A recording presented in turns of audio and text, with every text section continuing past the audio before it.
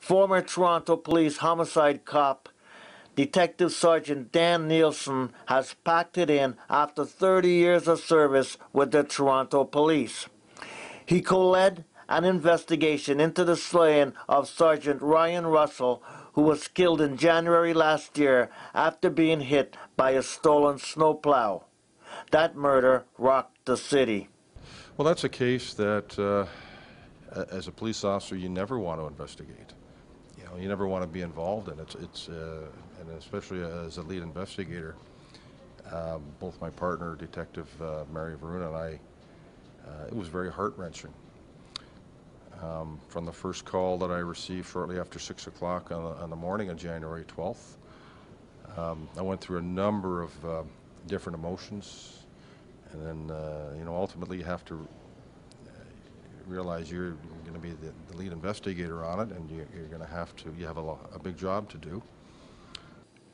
He also solved the case of popular barber Chris Thompson, who was slain in his barber chair in Scarborough.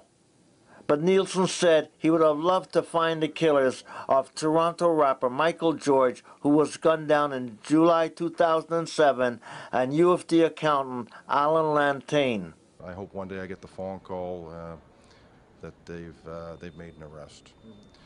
Michael was a young man, a nice young man, and talented. He was a musician. He's actually had music produced by his father since he died. His father, Ed George, has called me regularly for 5 years.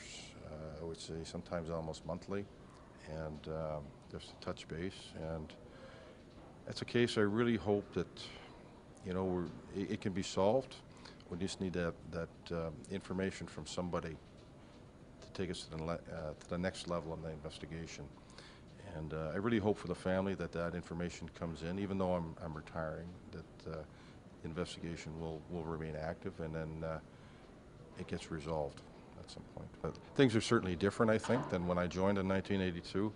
There's far more gun crime now, I think, which is obviously much worse. The laws, cases are become more complicated and more complex for the investigators. It makes, you know, getting conviction to court much higher. The test seems to be higher. Computer crime, technology. So these are all these changes that have changed police work in the last 30 years that I've seen. And I think for the most part it's better, but there's certainly different challenges for the newer officers that are coming on the service.